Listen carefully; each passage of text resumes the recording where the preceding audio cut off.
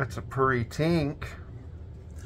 I was going to record a video, Tink, and you're just going to get your cat hair all over me. Can I record a video? There's a camera. There's a light that's blinking too much.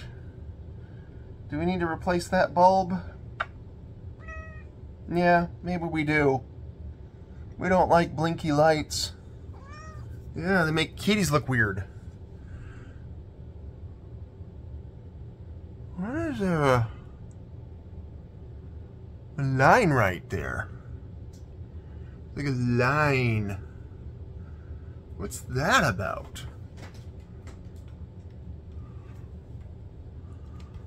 Oh, the line goes away when I take my glasses on? Kitty! Oh my god.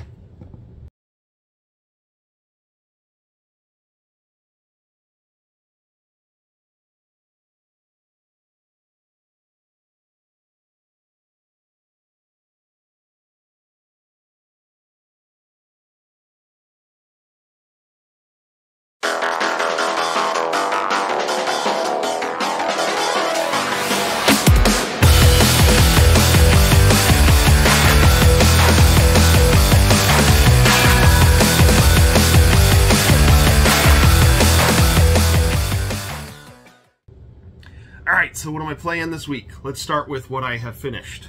So, I have finished one thing. I finished Earth Knight on the Nintendo Switch. Just to remind everybody what this is an infinite runner, kind of similar to the games like Bit Trip Runner, if you've played Bit Trip Runner, if you played that. And the basic premise is that you are running along the backs of dragons, collecting items that you use to unlock things. It's like the currency. And you're running along the back of the dragon. You have to survive until you reach the head, and then once you reach the head, you stab the head, and the dragon falls, and then you continue, and you go on to the next dragon, and the next dragon, the next dragon, until you get to the final dragon, and you beat that dragon up. It's fun. I finished it. Honestly, it was really fun. If you're somebody who does like infinite runners, then not infinite runners. That's not what this is. Auto runners. That's what this is. If you're somebody who likes auto runners, then I do recommend this pretty highly. It's a great game.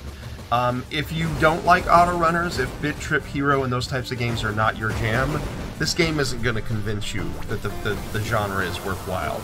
But if you do like them, it's a lot of fun. It's also great because it's a pretty short game.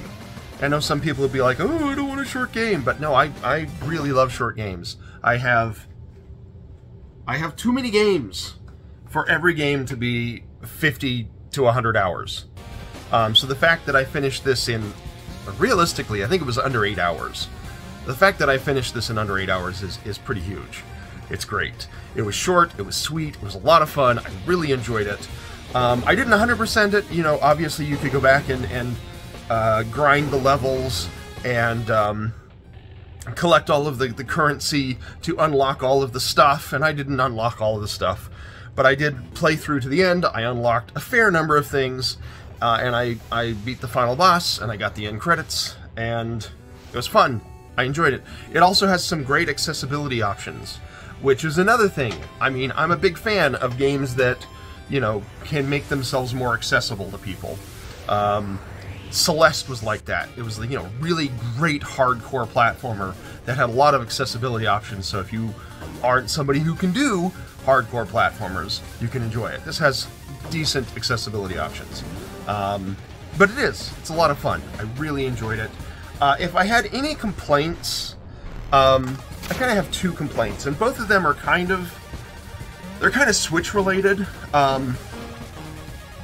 The first complaint is that the load times are obscene. And I mean, I realize this is on the Switch. Maybe the load times wouldn't be a problem if you were on something with a faster hard drive, something like a PlayStation 5 or an Xbox with their M2 drives, or maybe PC. This wouldn't be an issue, but on the Switch, the load times were insane. I mean, there were frequently situations where You know, a load time could be upwards of like 30 seconds to 40 seconds. And then the level was only like a minute long. So it really kind of sucks to spend like half of your time in load screens. And I mean, maybe I'm exaggerating, maybe it wasn't that long, but that's certainly what it felt like. So the load time was a little bit insane. The other complaint that I do have, it had a lot of slowdown. And again, this might be like a Switch-specific issue. Maybe if you're on a platform with more hardware, power, or prowess, the slowdown wouldn't be an issue. But on the Switch, it had a lot of slowdown. And the thing is, it's not like the game is doing more than other 2D platformers that I have played have. You know, it's not like there's more sprites on screen or more intense graphical effects that you can't find elsewhere. And those other games that have more intense effects are able to hit a pretty solid 60 FPS. So the fact that Earth Knight really struggled to hit 60 FPS is kind of a problem. I guess what I'm saying is that even though it might be worse on the Switch, the performance is probably more due to the game not being very well optimized. But aside from those two complaints, it's incredibly fun. It's a short but sweet experience. It does have additional replayability if you really want to dive more into it. But it's fun, and I enjoyed it. It was a hell of a lot of fun. Alright, so what am I still playing? Well, still playing Resident Evil 4. I haven't finished it. I really enjoy it. It's a lot of fun, and it's Resident Evil 4. What? I don't have to sell this to anybody. You know what it is. It's a big AAA title. I don't need to sell it to you. But I'm enjoying it. It's graphically just really impressive, really amazing. It's so good. It's just so good. I think, where am I? I think last night I finished the minecart sequence. And I'm at the section after the minecarts. But I don't remember exactly where I left off. I have no idea what chapter I'm on. I haven't really been paying attention to the chapter numbers. I pay more attention to the action in the game. But I do know that I finished the minecart sequence yesterday. And I'm enjoying it. It's been a lot of fun. It's very fun. I'm enjoying it. Resident Evil 4. It's a blast. I've also, of course, still been playing Grim Fandango. I think if I were to just really sit down and play Grim Fandango, like, solidly and didn't switch to something else, I would be done. But truthfully, I sit down and I play Grim Fandango for maybe an hour a week at this point, which means that it's going to take a while for me to finish it. But I'm enjoying it. It's a lot of fun. Maybe I'll sit down and force myself to finish it. Because I do have two other Lucasfilm remasters that I want to play. The Double Fine Studio remasters. I really do need to go and finish this and start those, but I haven't. I'm also still playing the Team 17 collection on Evercade specifically. I am still playing Alien Breed 2. I have to be honest, I'm kind of hitting a wall of enjoyment. It's not like the difficulty is spiked or anything like that. It's still just as same difficulty as the previous title. I'm kind of feeling done. So I might not finish 2, and I might not start 3. So this might be the last week I talk about this. I don't know. We'll have to see if I can push through and still enjoy it for one more week. The thing is there's other games on here that are fun. So this might be something that I take on the road and just, you know, slowly whittle away at the Alien Breed games. I don't know. We'll figure it out. I also, still playing 2K Drive. Lego 2K Drive, I should say. Lego 2K Drive. 2K Drive Lego? I'm still playing it, whatever it is. I've been playing with my daughter quite a bit, having a lot of fun. We actually sat down and actually I say we. She sat down and played the single-player game a little bit and messed around in the open world area. I have only ever really played it versus with her. She's the one who's played the single-player one so far. But it's a lot of fun. It's a freaking blast. I will say that one of the complaints I had last time was that for a Lego game there really wasn't much destruction.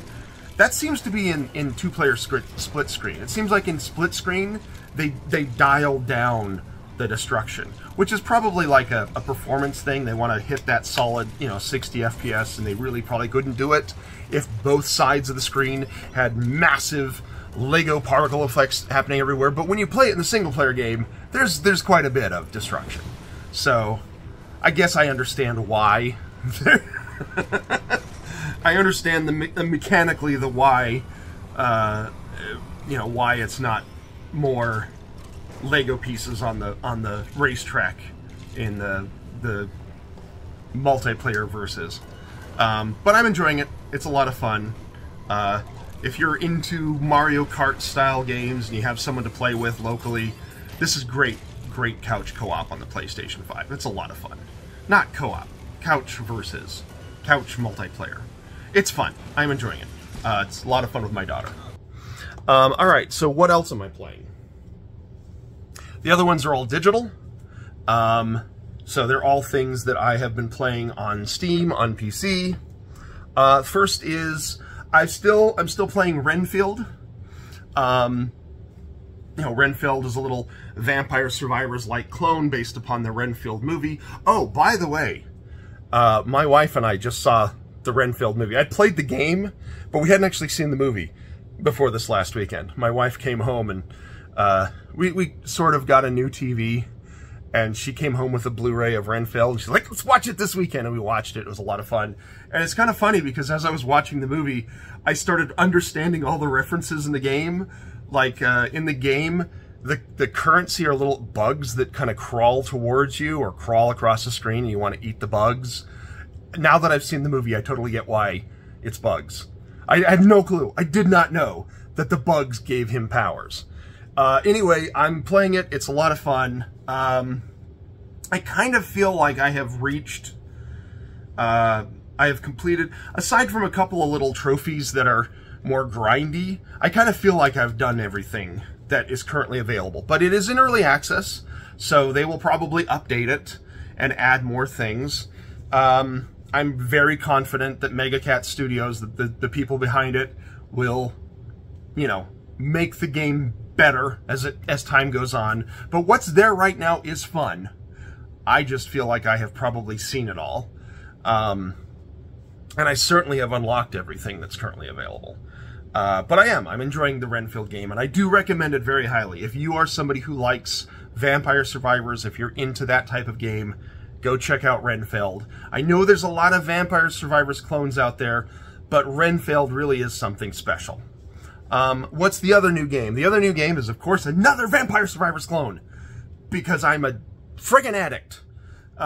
It's Halls of Torment, which I think might also be in early access. I don't remember. Halls of Torment, it came out, I think, in May, so it's really only a couple months old, but it, for whatever reason, it really wasn't on my radar until, like, about a week ago, when I saw it on Steam. And it is. It's another Vampire Survivors-like game, which we gotta come up with a better, every time there's a thing where it's like, oh, hey, this is like these other games. Yeah, that becomes, like, the genre, but then people they don't like that. They want to come up with a better title. It's like back in the 90s, all of the first-person shooters were called Doom clones. But eventually, Doom clone went away, and now they're just first-person shooters. And in fact, in the first-person shooter genre, there's a lot of subgenres. Dark Souls is starting to do that as well. You'll see a lot of games they call it, oh, it's a Souls-like. But a lot of people are resistant to that. And now you're seeing new kind of terminology come to describe Souls-like. You'll see a lot of people call them action RPGs, which I have to be honest, I don't like that term, because action RPG had a meaning before Souls-like, and it does include Souls-likes, but it includes a lot of other things. I think we need a better term, but I would argue that right now we are really needing a new term for Vampire Survivors clones, because we have a lot of them, and they need their own genre. Anyway, Halls of Torment is another one. It's another new one. The things that set it apart, there's kind of two things in my mind that set it apart. The first thing is that it seems to have more of an emphasis on close quarter combat. You know, Vampire Survivors, there's a few weapons that are close quarter, but for the most part, a lot of the stuff gets really big and like screen filling. I am yet to find anything in Halls of Torment that I would describe as screen filling. So you kind of have to be more methodical in your action.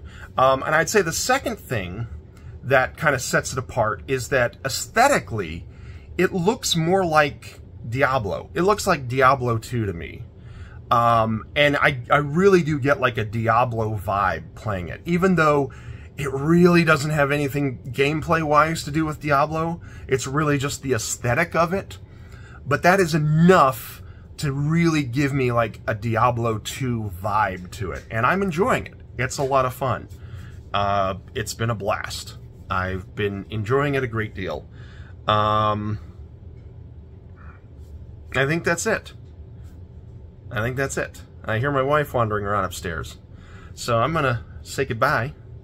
Go spend time with my wife, because I love her. So there.